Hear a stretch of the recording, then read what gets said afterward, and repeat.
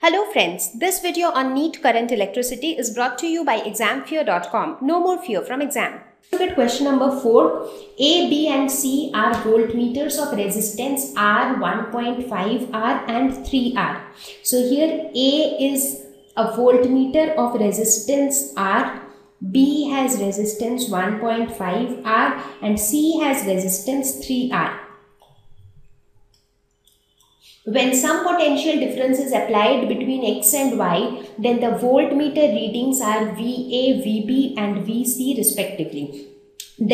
So now we have to tell the relationship between the potential difference of A, B and C. Okay. So let us see the current distribution. So let us assume that current I is flowing through this along this line. So as it reaches here, I1 will flow through B and I2 will flow through C. Right? So now let us first look at the equivalent resistance of the circuit. So here we can say that B and C, the resistances of B and C are in parallel combination. So therefore 1 by R parallel is equal to 1 by 1.5 R plus 1 by 3 R. This is equal to 2 plus 1 divided by 3 R, or this is equal to 3 by 3 R. Therefore R parallel is equal to R.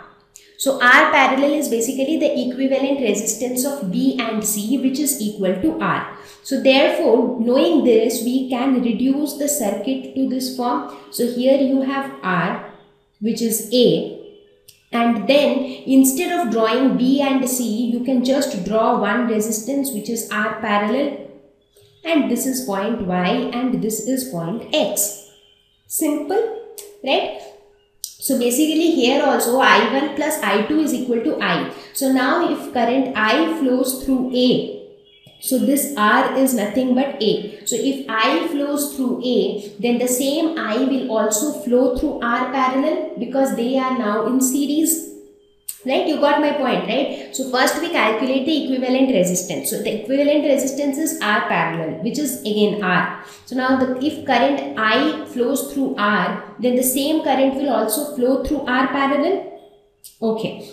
So now let us look at the potentials at various points. So now the potential, what would be the potential at point A? So the potential at point A would be I into R. Perfect. Now what would be the potential across R parallel? Now here we can say that the potential across B and the potential across C would be same because B and C are in parallel. So VB will be equal to VC. That is something which we know. But what will be the value of this? So potential across B and potential across C would be the same. Correct. But what would be the value? That value would be I into R parallel. Right? And what is the value of R parallel? The value of R parallel is R. So this will also be equal to R. So basically we can say that VA is equal to VB is equal to VC. Correct? So therefore the correct option is A. So see, one simple thing is there is another technique also which you can apply during exams. For example, instead of solving the entire thing, what you can do is just look at this diagram. So looking at this circuit diagram, you can see that B and C are in parallel, which means that potential difference across B and C would be same. So the options which says VB is not equal to VC, they get ruled out. So you get to know that C and D would not be the right option. So now you just have two choices, A or B. So now in order to decide between A and B, what you can quickly do is just quickly calculate the R parallel. The moment R parallel is equal to R, which is the same value as the first resistance, you get to know that option A would be the right option. So even without solving it in detail, you can choose the right option. But anyways, here I just wanted to help you to understand the concept. So right now I would prefer you to solve the numericals in detail so that you get more comfortable with the concepts. Yeah, so I think this was pretty clear.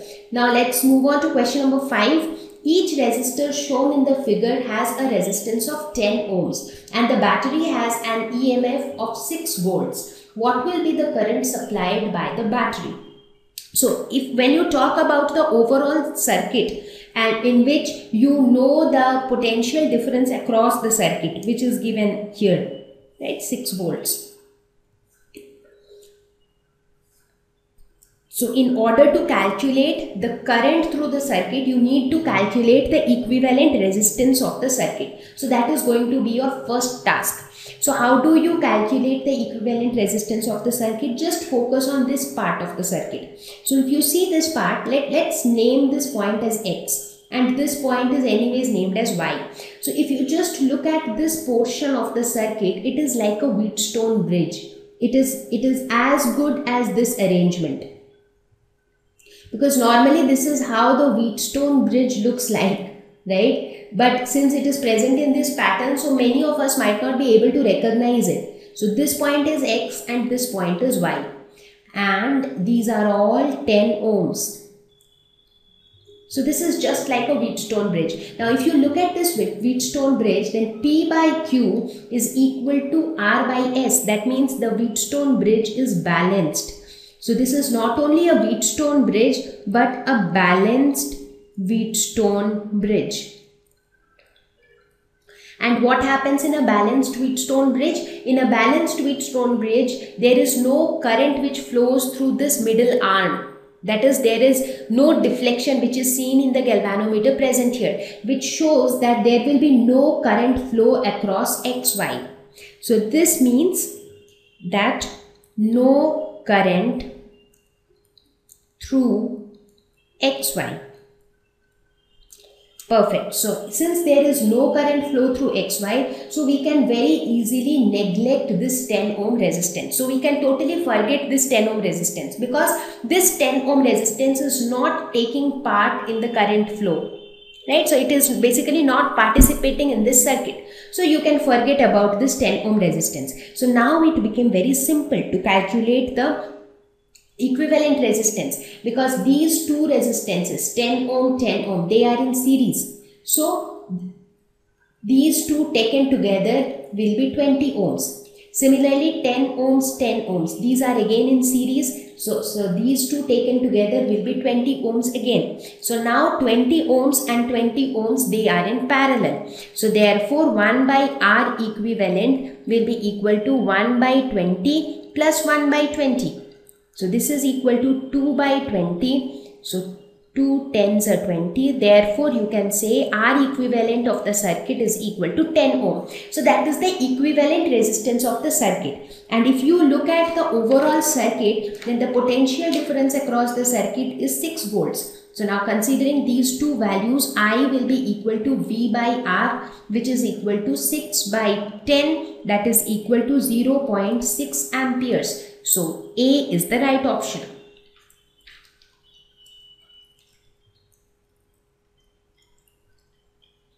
Question number 6. A metal plate weighing 750 grams is to be electroplated with 0.05% of its weight of silver. If a current of 0.8 ampere is used, find the time approximate needed for depositing the required weight of silver. ECE of silver is 11.8 into 10 to the power minus 7 kilogram per coulomb. So what is ECE? ECE is electrochemical equivalent. And what does this mean? This means the weight of a substance that is deposited or produced during electrolysis by passing a specified amount of electricity. So when you pass some specific amount of electricity, so for that amount of electricity, how much weight of that substance gets deposited on the electrodes.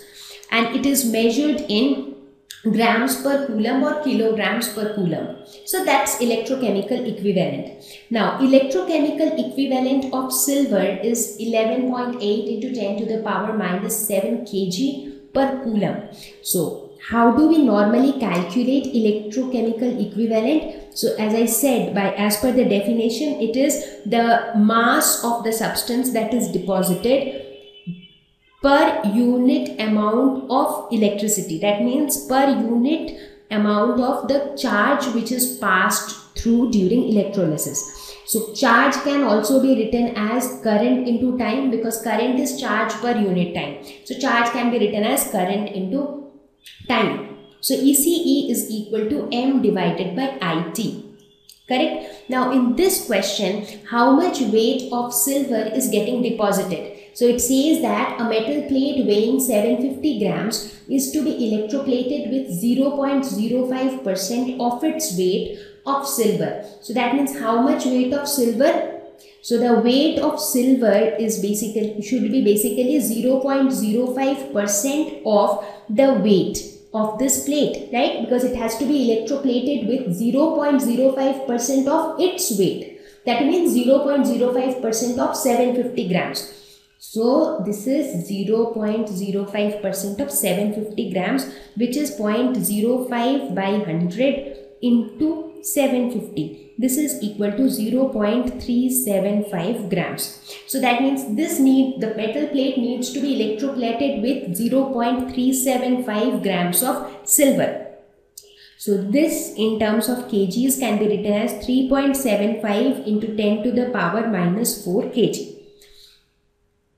Now, electrochemical equivalent of silver is 11.8 into 10 to the power minus 7 kg per coulomb, and the amount of current which is passed during electrolysis is 0.8 amperes. So we have all these three values, M, ECE and I.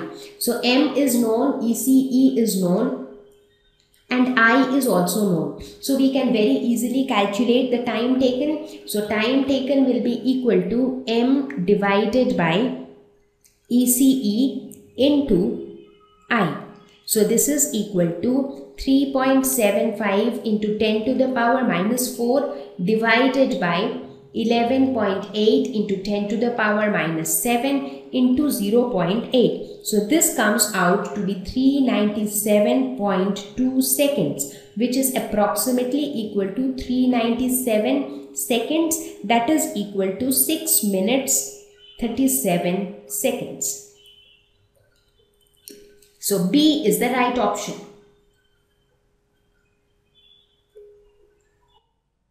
Thank you. Please visit examfear.com for free quality education. You can learn with a simple 4-step learning process wherein you can watch video lessons, you can ask your questions, you can refer notes, and you can take a free online test. We have content for class 6 to 12 on physics, chemistry, mathematics, and biology along with practical videos. So please subscribe to our channel for daily updates. Thank you.